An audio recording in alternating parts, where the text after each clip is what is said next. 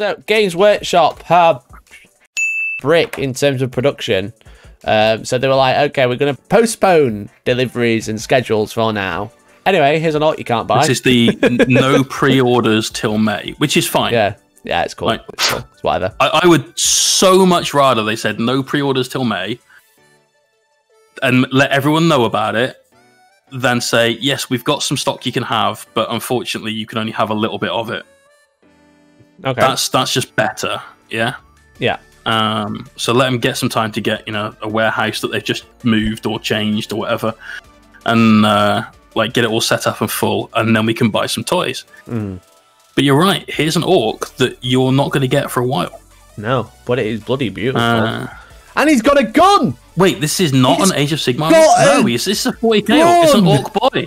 It's an orc boy. He has guns and a chain axe. Yeah, it's like crazy. This looks like a 40k model. We've done it again. But yeah, there we go. This is a beast snagger. One of the guys who's not riding a squig. And they've decided to tease you with one of these for now. It's a really nice model. Out of interest, what would you have been more excited about? A preview saying we're releasing a brand new Ork BOYZ kit, or here's an Age of Sigmar kit for your 40k games? I mean, because if they'd put this up first, I'd have had a happy accident in my chair. What a cool looking dude is this guy. He is very cool. So it says, while they're not quite as durable as a knob, they can certainly swing their choppers just as hard, which makes them especially prone to lord it over the boys they charge alongside. So what we can see with this, the beast snagger, we don't actually know his name, do we? He hasn't got a name. Dave. So what we can see from Dave and all his friends is that he's going to be larger than an orc boy, or more Primarisified. Yeah. I was getting there, but not quite as big as an orc knob. And if you compared orc knobs to Terminators like they did in Black Reach all those years ago, and call orc boys to tactical marines, this guy's right in the middle, much like Primaris. So are they Primarorc or Primorkis? Primorkis. Yeah. So they are essentially, what it feels like is they are making Primaris middle ground orcs, where they don't replace all the old orc boys, because everyone will hate them if they do that, because no one wants to buy that many again unless you're playing a new army. You'd love that. Whereas the only people that would like that are people that have always wanted to collect an orc army, and they just have gone, they look terrible, I'm not doing it, I'll wait. Yeah, that's the only people that get made better off in that situation, and that's not a lot of people. Whereas they can be like, okay, here's some cool things that kind of sit in the middle and don't affect the old ones, but these will be obviously better. These will have 2 units, knobs will have 3. So if you are an orc player, then you might want to end up with a unit or 2 of these. Yeah, and then you'll be really annoyed. Really good. And then they'll keep releasing new units that are Primorks or Primorkis, and then and then you'll have a whole army, and then you'll be like, look at all the orc boys, who would use those? I know. And this is the best way of doing it. We were talking about this on stream last night in relation to Tyranids, actually. Yeah. And people saying the Carnifex is a terrible kit that sits in like a wrong kind of set of brackets, and its stats aren't great and so on. They need to do X, Y, and Z with it. And I said that they're never going to do that. But what they might do, instead of releasing a new Carnifex kit, is release the Primaris effects, where you'd have Primaris basically a bigger version that hits harder and has more wounds and feels more like a Carnifex in the fluff. Yeah, exactly. But you won't just get a new Carnifex. Yeah.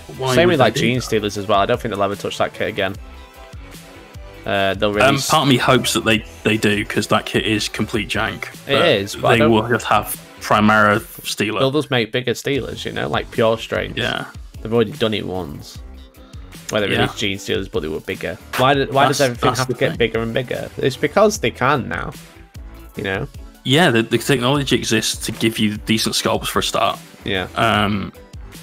They're no longer like physically creating the original sculpt, so they're not having to hand cast something. Yeah, it's then get a 3-up of it and master mold it, and And the other thing as well is it sets them apart in terms of like proxies. So other companies have to keep upping the scale where it only works for one game. Whereas if you can like buy a third-party orc with a gun, that works across multiple games. But if you got third-party orc who's the wrong size, then yikes. But yeah, so this new orc looks really cool. I'm real big fan of it.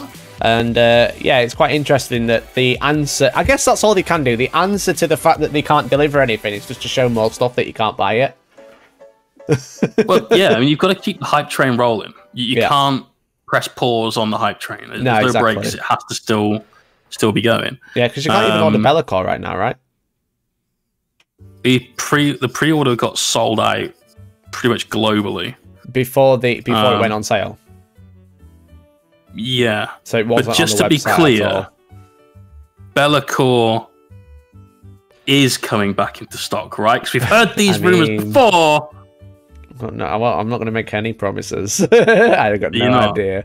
I said about Curse City and then I was wrong. And by wrong, I mean they changed their mind. By wrong, you mean they went back and deleted every single trace that they changed their mind? Yeah. Well, I mean, that's fair enough. Social medias. That's fair enough because you want to make a consistent message.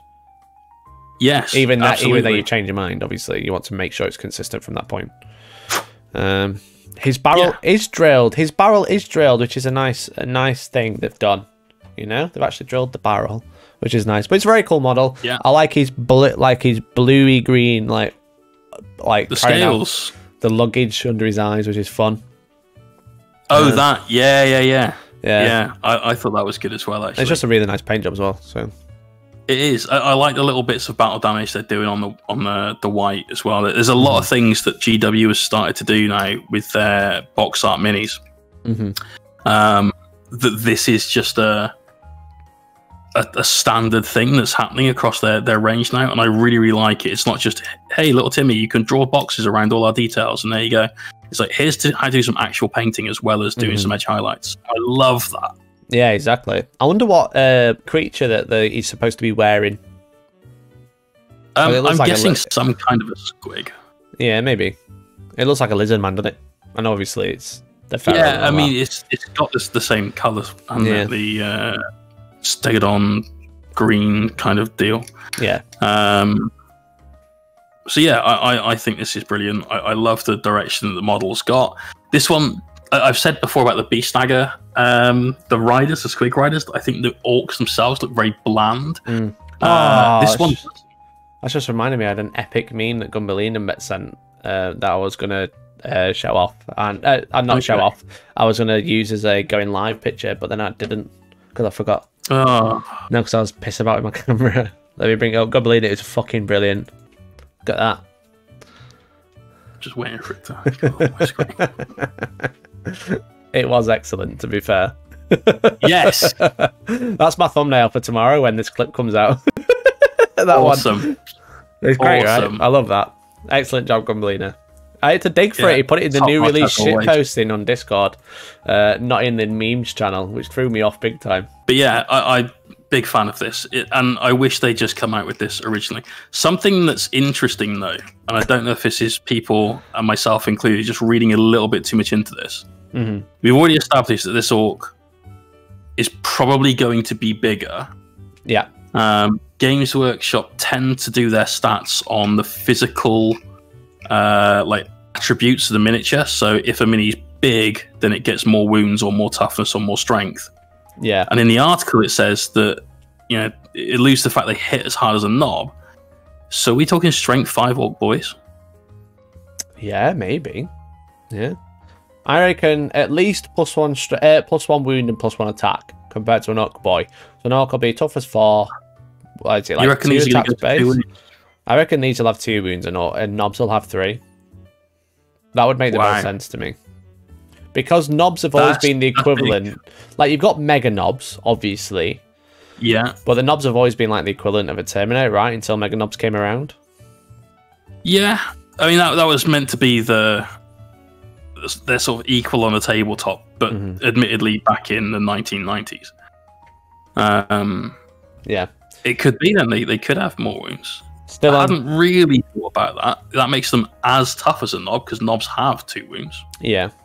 But then if they're going to do that, then they'd have to make knobs even better. You know? which I don't. But you know, they got no save, so 3 wounds is nothing. You know, they might have their own knob in their unit that has 3 wounds. A normal knob could just still have 2 wounds, and a normal orc boy could just have 1. Yeah, true, maybe. Because otherwise, if you make all orcs 2 wounds, is there much of a point to somebody think about Primaris, right? When Primaris came out, it's like, the Marines with 2 wounds, and then 3 years later, normal Marines have 2 wounds now. I don't think they'll make orc boys 2 wounds. No, I don't. Unless they're going to have the points up by 4. Well, yeah, like all the points are like 4 times as much as they are now. I've got to say, it's Dylan Sher said he called it with noblets. Because that's what brilliant. The noblets. I like it. Who cares about knobs where the Orc Primaris Lieutenant models? Someone posted that. I can't remember what someone posted. It was funny though. It was like Primorkis Lieutenant. What else that spelled like? Yeah, Lieutenant. Yeah, it was good. It was good. Basic orcs in AOS have 2 wounds, so why not? Because you don't run units of 30 in AOS. You don't run 120 boys in AOS. Yeah, that's why it becomes a balance issue at that point, and that's a little bit less fluffy. I appreciate. Yeah. But would you rather have a game that's super fluffy, or a game that actually works? Mm-hmm. You have to balance the two, obviously, because the fluff for me is important. It helps drive my love for the game, but I love the game when it plays well. Yeah. You also, yes, you run 30 boy units in AOS. Well, the thing is that the big thing you're not considering is wound spilling in AOS, which is massive. So yeah, especially you do 6 damage, you kill 3 orc boys. In this, you kill 1, which wouldn't work. Yeah. Don't think that would work unless, like I've been saying for a long time, 40k should have wounds spilling in combat. 100%. They took it off the flail, didn't they? Yeah. They should give everyone that. I think. Strombo Linek, thank you much for the follow. Welcome to the stream. It would mean that I'm likely to use things like the Reaper Chainsword in combat as a knight player. Yeah. Yeah. Because that's -4, 6 damage. So I'm chasing down some Primaris. That's going to kill 3. How cool would that be? But not shooting, because shooting's too strong. The Stampy Foot would do maybe kill 2 if I was lucky. Yeah, exactly. So I think in 40k it should get wound spilling in combat only. Shooting, it's too strong. They've proved that in AOS. They've proved that shooting spilling wounds is too strong. So make it just in combat and make it in 40k as well. Because I think about a Smash Captain into a... This is very off topic now, so let me just write the end of this video. Think about Smash Captain with a Thunderhammer, right? He's not going to go in and kill 5 orc boys. He's going to like slap 10 of them with that hammer, you know? Yeah, except he might only kill 5 if it's the new ones. Well, yeah. Well, you know, I think they should. I get it. I mean, he should annihilate a unit of 10 Gretchen. They should stand no chance. Yeah, exactly. And they should all be dead in a heartbeat. Yeah. But then I'm kind of in favour of it. Yeah, I think it'd be cool. I think it'd be really cool.